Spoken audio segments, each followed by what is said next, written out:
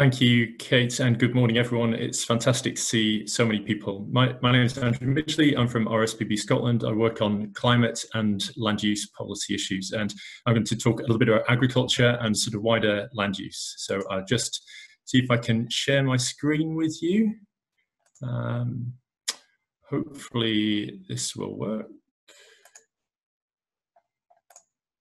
Okay. So I'm hoping that you can see a screen that says land use, agriculture, and net zero.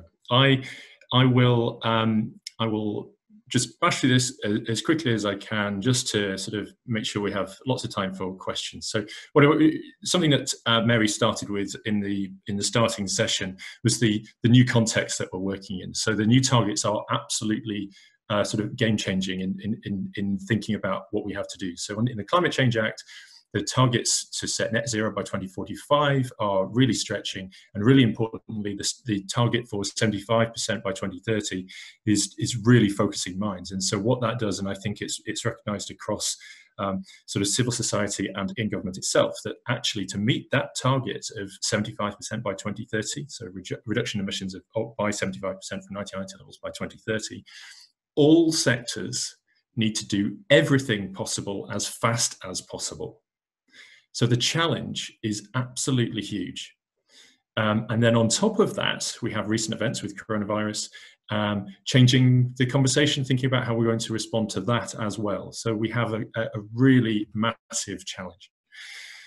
Now, specifically looking at land use, the Committee on Climate Change published a report on land use in January, and they started, the very first sentence of their report was, net zero target can't be met, will not be met without changes in how we use our land. And those changes have to start now. And so they looked at things like changing agricultural practices, afforestation, changing management of peatlands, and I'm going to briefly touch on some of those. So let's just think about agriculture to start with. So just a very headline, top line thinking about agriculture. We have to recognise that agriculture and related land use is the second largest emitting sector of greenhouse gases in Scotland. That's really important because we have to do something about it if we want to get to net zero. And just to talk about, just to sort of add sort of context here, I'm talking about land use as well. So the box at the bottom of this graphic is the sequestration. It's the carbon being taken out of the atmosphere, and in this instance, specifically mentions forestry, but we can also think about land use change and so on. So what we have to do is we have to reduce the size of the agriculture box and increase the size of the forestry box to be on the way to getting towards net zero. And then I've just sort of laid on top of this a graph. So if we just look, I don't want to go through this in lots of detail, just look at the very right-hand side.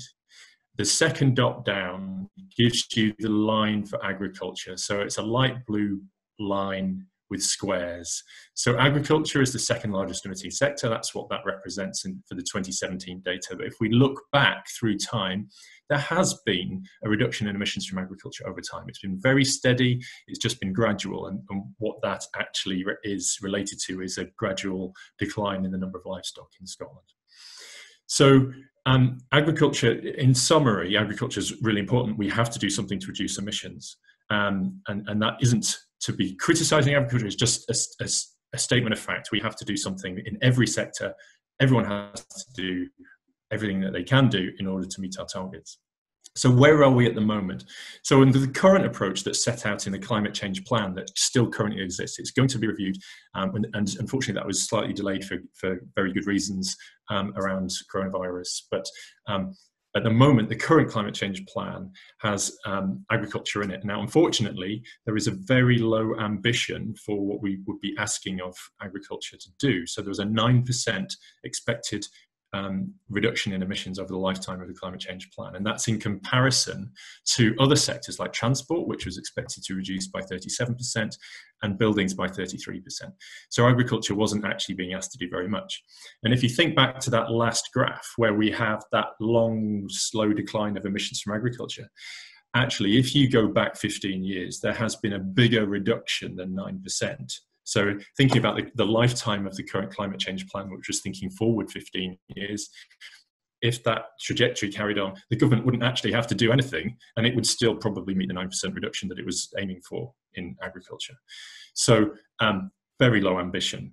And then the second thing about the current climate change plan is that actually everything that's included in it, well, very few things actually take us very further forward, because lots of it is about let's try and encourage people to change behavior by giving them more information or sharing information or education and so on. So actually it all depends on voluntary action. So where do we get to? Actually, what we need is that we need a step change in the government's approach to agricultural emissions. We need greater ambition, and we need to move away from the current focus on voluntarism. So what does that look like? Well, just on those two things, on ambition, colleagues in WWF Scotland funded some research to look at, well, how much could agricultural emissions reduce by? And they found that you could be looking at or trying to get a 35% reduction by 2045 without significantly reducing agricultural output. So that's agriculture taking up all the things it could do, changing practices to reduce emissions, but still maintaining food production. So that gives you just a sense of potential ballpark about aspiration. And at the moment, we're at 9%. And then what does a step change look like? Well, actually, we have to put in place new policies. So we need to move away from voluntarism. So we have to start requiring certain things as a given. So soil testing, carbon audits and things. The Committee on Climate Change has suggested extending a sort of a policy tool called nitrate vulnerable zones to the whole of Scotland, which is a potential option for helping limit or encourage a very clear focus on the management of nitrogen. What we actually need, the second bullet down under new approach, is we actually need a reformed agricultural policy, which actually has reducing emissions at the heart of what it's about. Until we get this change in approach, actually will just be sort of encouraging change. We won't be really driving it. But we can't, we have to acknowledge that it is a big change we're asking. So we do need there to be investment in a transformation in the agricultural industry, and we need to help that along the way. So we need to provide better support, better advice, better training, and so on. So it's a big change that's required. But I think we have to be completely sort of realistic here. We have to recognise that it is a challenge for the farming industry. So the Committee on Climate Change, in their sort of approach to this, said, well, what we need is all of farming to do everything, but we also expect there to be other things happening. So we expect there to be a 20% reduction in red meat and dairy consumption. And we expect there to be, there needs to be a conversion of around about 20% of our agricultural land has to go to another use, predominantly planting trees. So if you're a farmer, this is a really difficult thing, because your markets are changing and you might need different, you might have to put your land to different use different skills, and so on. So it's a challenge. And this challenge is compounded by the state of the industry. Now, I'm hoping you can see this, and it's a bit abstract. This is the Scottish Government's farm business income data. And the last bit on the right-hand side, the last data point, is for 2017-18. What that shows, the top green line shows you that the average farm income was £35,400.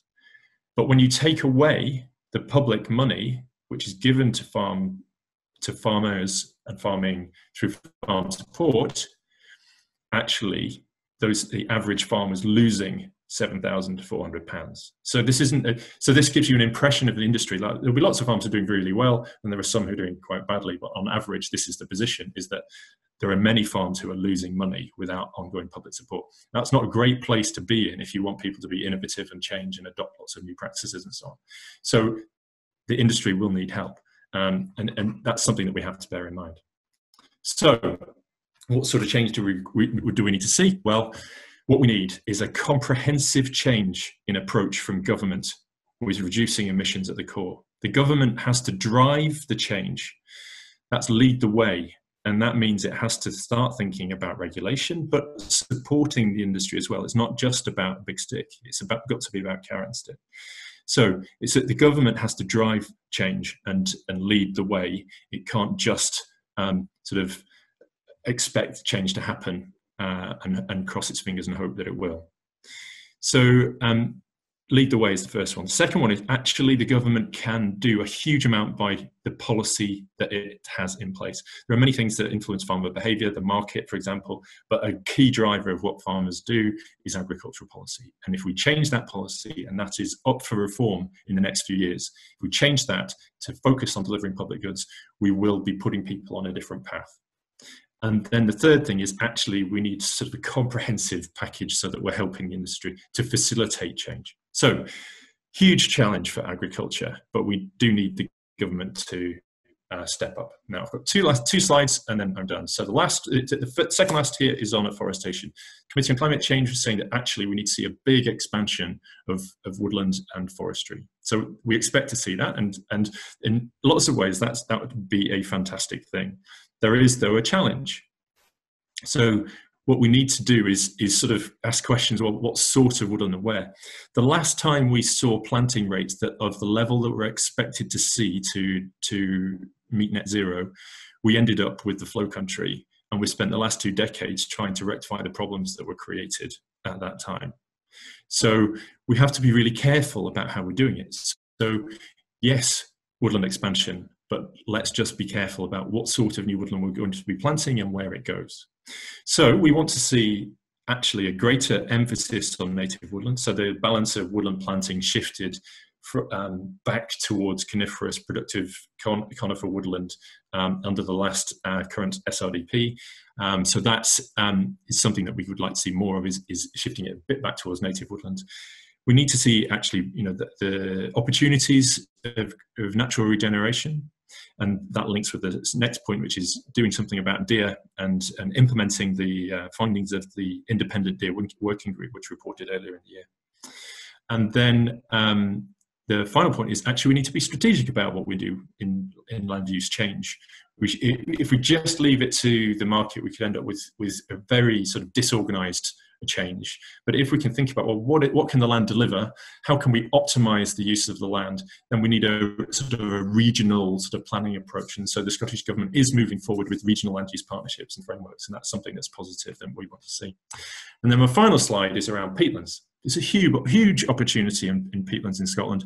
We have large areas of peatland.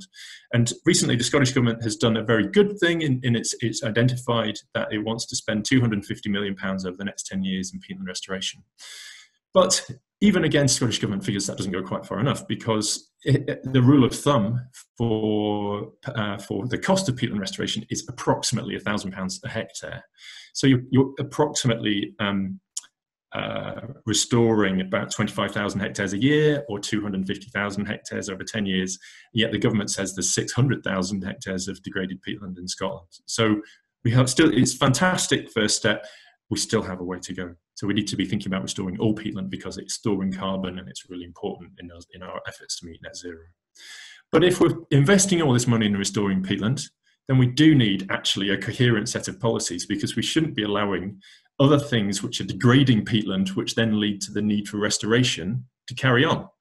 So actually we should be thinking about doing things like banning burning on peatlands, ending horticultural peat extraction, and coming with that has to be some sort of end to the sale of peat, so you don't just offshore peat consumption, if you like. And then there's an issue around dealing with the changing nature of moorlands, because in some places where you've had forestry planting, you have an invasive, self-established woodlands getting changing moorland. So moorland that is becoming woodland because of coniferous plantations and then setting seed on moorland, and that's a potential issue because it will release the carbon from those bogs. So then, if we want to think about that, then we have to think about, well, what can we invest in? Can we invest in helping people move away from sort of peat consumption in horticulture and gardening and so on? And how are we going to invest in restoring all of the peatlands that we have in Scotland? So there's opportunities there. There's more that we can do, but there's opportunities for how we spend money into helping farming, in planting trees and restoring peatlands. So thank you for listening. I've whistled through that, and I hope it has sort of got across some of those points, and I've just included my email address if anyone would like to get in touch. Thank you. I'll stop there. Thanks, Andrew. I'm going to pass straight on to Hello everyone, and thank you so much for the opportunity to talk about what Nourish sees as crucial to Scotland's response to the climate emergency. I absolutely echo and applaud what Andrew was saying beforehand, and absolutely, I'm sure if we were in a room, there would be massive applause from everyone who's sitting here. So, the numbers are important, but the problem with numbers, reducing everything down to how many kilograms of carbon dioxide equivalent we are saving, is only part of the picture. The nature emergency is very real and connected to the climate emergency, as is the health and well-being and culture of Scotland's people and people around the world. And it is only by seeing these things in the round that it is possible to fully appreciate the trade-offs, because there are trade-offs. And that is how we ensure some form of justice. This sole focus on carbon emissions is one of the issues that we have with the elements of the Committee on Climate Change's report, because it doesn't think about the culture of Scotland. It doesn't think about the biodiversity of Scotland at all. But we also think that we as a nation in Scotland are missing a trick. Food produces over 30%, 37% of emissions, and yet at a policy level, we rarely discuss it. Instead, we reduce things down to agriculture, to marine, to forestry, to land use.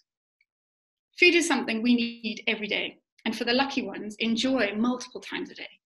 The COVID crisis has brought home just how much more necessary food is than the latest fashion, the coolest gin, the smartest watch. Because previously, it was all these other things that we were all consistently happy to spend money on, and yet food needed to be cheap. For poor people. But why on earth should poor people eat cheap food? Why should their already compromised health be further complicated by increased pesticide and antibiotic residues, highly processed, and laden in sugar and salt? The pandemic has also reminded us about how our health and the health of our loved ones is paramount to our happiness and our well-being. But once we go beyond the hand washing and the social distancing of the current emergency, we have to remember that much of our health is based on what we eat. So if we do go back to the numbers, did you know that the NHS across the UK is responsible for over 5% of total UK emissions? That's just a bit less than aviation. And those numbers don't go anywhere near capturing the impacts of the medical and other waste, or the fact that 3.5% of traffic on our roads is connected to the NHS. So I suggest it begs the question, what is agriculture and land use for? Is it to provide financial returns for multinational faceless organizations and as a pawn in trade deals? Or is it to provide nourishment and fiber for us to be sustained, clothed, and housed? Is wheat just a commodity or the key ingredient in our daily bread? Are cows simply burping machines providing us with excess calories? Or are they integral parts of upland systems that provide the most available source of iron when eaten in moderation? Did you know that nearly half of teenage girls in the UK don't have enough iron? I'm not talking about some other foreign country, I'm talking about here in the UK. Are vegetables just the garnish on our plates to make it look pretty and they get scraped in the bin? Or are they fundamental to the good health of our guts and our emotional states? The question of vegetable production and consumption has huge questions about offshoring our emissions and about fairness. A third of the UK's fruit and veg supply comes from countries particularly vulnerable to climate change. Over half of our fruit and veg comes from countries facing high or extremely high levels of water scarcity. These figures don't take into account the plastic waste, the overnutrification of soils and water, the numbers of poor, malnourished people growing this veg and fruit for us, who are in the vast majority black or brown. This colonial vision of exploitation needs to be properly confronted. We can produce wonderful, diverse veg here in Scotland with a bit of effort. This joined up thinking, health, poverty, water and air quality, and all the other trade-offs could be captured with an integrated food policy. Potentially, through the lens of a green recovery, we have an even greater potential to bring these strands together, because green no longer means recycling a couple of bottles and reusing a carrier bag. Now it means climate justice, racial justice, gender justice, poverty justice, and tackling the nature emergency. Because we are part of one system, one planet, one community, and food is the intersection of these strands. But let me stop talking in big pictures and provide some tactile suggestions. 1, create an integrated food policy for Scotland. So we had the Good Food Nation bill and the circular economy bills on the table before the crisis, and I would really urge them to come back. This is the beginning of joined up thinking. In the meantime, we are calling for a national food plan as part of the agriculture bill that MSPs are considering at the moment. There has to be recognition that the market does not provide the outcomes we need as a society when it comes to food. We are food citizens, not just consumers. In fact, enshrining the right to food in Scots law is what is needed to really tackle the inequalities in the system. 2, change the narrative on food. Stop the meat versus vegan argument, because it isn't doing anyone any favours. For example, while the number of people signing up to veganery, and I can't even say that word, increased by over 1,500%, sales of vegetables in January declined by 6.5% in the same period. The lack of vegetables in our diets is causing almost 21,000 premature deaths in the UK every year. And the vilification of farmers is only further pressurising a section of society who are battling with low incomes, as shown in Andrew's graph, huge debt, climate risky jobs, and the knowledge that everything they have been told to do for the last 40 years is now wrong. Of course, there are massive changes that land managers must make, but we need to remember that the current business models are built on structures put in place by our policies and are common bowing to the motivation of cheap food and profit. We need to support farmers as we transition together to a better place. Make our farming, land and marine management about nourishment. Nourishing the soil and moving to an agroecological system means cleaner air, cleaner water, healthier ecosystems, and healthier people. And 3, grasp the opportunity of local food.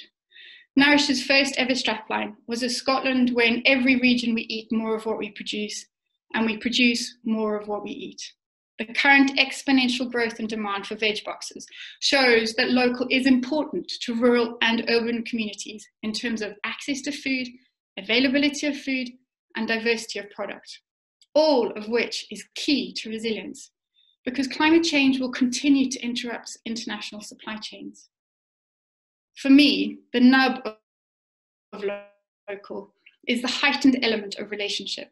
Good relationships are the basis of trust, and so many of the issues with our current food system are about a lack of trust.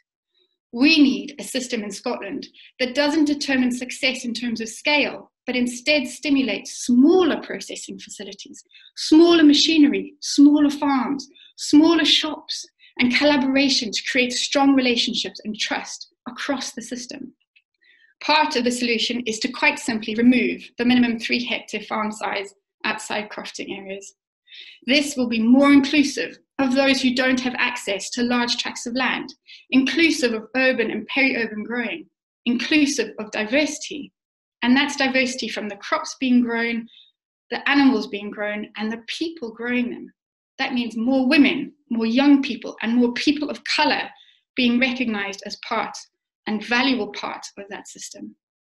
So to conclude, if we reduce climate change to just carbon emissions, reduce food to just calories, reduce agriculture to single commodities, we miss out the fact that we are human, complex, and part of a beautiful, dynamic ecosystem.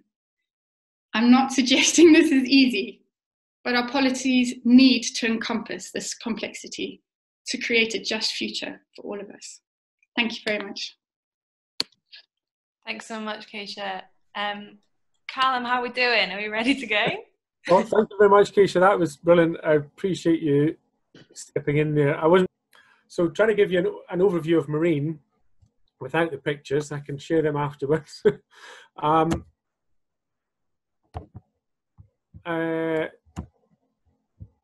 Basically, we're on planet ocean here. The ocean has absorbed 90% of the heat and over a third of all the carbon dioxide that humans have produced, and provides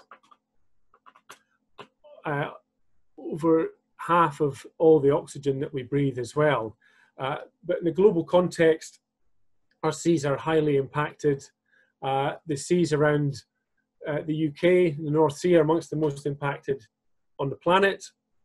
A study for OSPAR showed that 74% of all the grid cells in the Northeast Atlantic area are continuously year on year impacted by fisheries, and the other 26% are impacted as well, albeit not as frequently. By every measure of targets that we have, the Convention of Biological Diversity, requirement to halt the loss of biodiversity by 2020, to meet good environmental status under the Marine Strategy Framework by 2020, to achieve sustainable fisheries by 2020. We're failing against all those metrics. 11 of 14 qualitative descriptors for Marine Strategy Framework Directive are we have not met the targets for those. Now, there's been marine conservation progress in Scotland. There's a network of marine protected areas and a national marine plan. The network of marine protected areas covers something like 25% of our seas, but only a small proportion of them are currently protected adequately from the most damaging pressure, which is fishing. And you know, the National Marine Plan has at its core the requirement to meet sustainable development goals. Progress to deliver protection for MPAs is delayed. It has been delayed. It's welcome that we have over 2,200 kilometres squared of inshore marine protected area protected. And that's following consultation a few years ago. But most of the MPA sites currently don't have protection measures in place. Why is this a concern? It's a concern because we're only just starting to understand the potential blue carbon sequestration value of many of these habitats. Seagrass beds, for example, are 35 times more efficient than tropical rainforests at locking up carbon, and studies are showing increasingly the value of our sediments for locking up carbon. The top 10 centimetres of sediment in our nearshore seabed lock up more carbon dioxide than our peatlands. But we're only just beginning to scratch the surface as to the role and the value of these sediment habitats and these other habitats in terms of locking up carbon. So there's an opportunity here. We have to look at the future of managing our seabed, and a big part of that is looking at improving fisheries management. Scotland's Marine Atlas, National Marine Plan, Peter Thompson, the UN Special Envoy for the Ocean, the UN IPBES report after report indicate that overfishing is the single biggest impactor on the health of our oceans alongside climate change itself. And there's a vicious circle there because overfished oceans are less resilient to climate change. So we need to be looking very carefully at the future of fisheries management in Scotland so that we put the recovery and the health of nature at the absolute core of fisheries management. It's not just about the marine protected areas. We need to get those better managed. We need to improve their management. But it's about looking at nature and climate friendly fishing throughout Scotland's seas. And what we need is fully documented fisheries, fishing sustainably. We need remote electronic monitoring on all vessels, so we know what boats are fishing for what and where they are fishing. To date, with the MPA work that I've been talking about, but also wider marine planning, and I would say it would also apply to other issues like aquaculture, the pattern to date has been trying to fit in conservation measures around existing patterns of use. But what we need to be doing is we need to be flipping that on its head, and we need to be managing our sea and seabed with the grain of the ecosystem. So we need to be we need to be looking from the seabed upwards. We need to be looking at what role all the habitats on the seabed play, including in carbon sequestration, and in matching fishing effort and opportunity according to what parts of the seabed best can take those different types of fishing gear.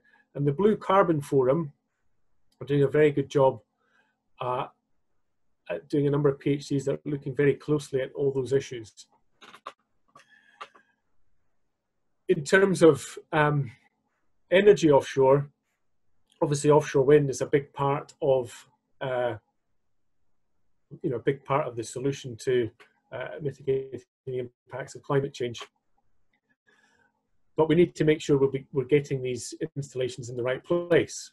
We can't be putting them in any remaining pristine areas of seabed, and there'll only be those net benefits for biodiversity and climate if they're placed in suitable areas that are maybe already diminished or degraded.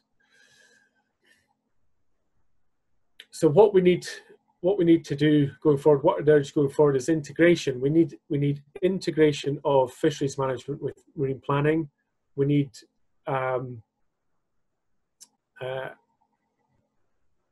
resources to make sure that we get marine planning systems in place. We're still several years behind in delivering regional marine planning.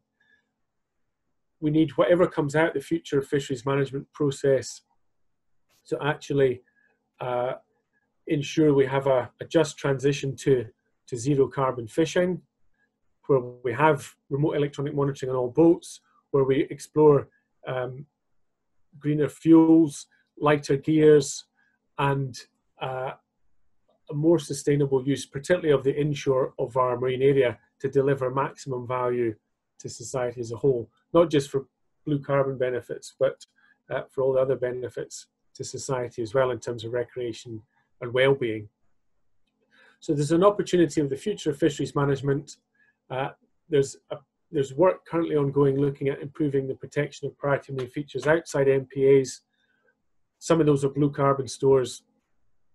We need to think progressively about this. So from MCS and Scottish Environment Link perspective, we would like to see a presumption against heavy trawling and dredging in a large and significant part of the inshore area of Scotland's seas, and that would enable the recovery of many of the vulnerable habitats like seagrass beds, marl beds, horse mussel beds, kelp forests that are so important for locking up carbon and providing all these other benefits. But we also need to look at active restoration and unlocking investment to help that active restoration take place. We're a partner with the Glenmorangie and Heriot-Watt University with the Dornoch Environmental Enhancement Project, exciting project to reintroduce native oysters into the Dornoch Firth. There's a lot of work to be done to unlock that supply chain of native oyster spat. We also need to be looking at proactive seagrass restoration as well.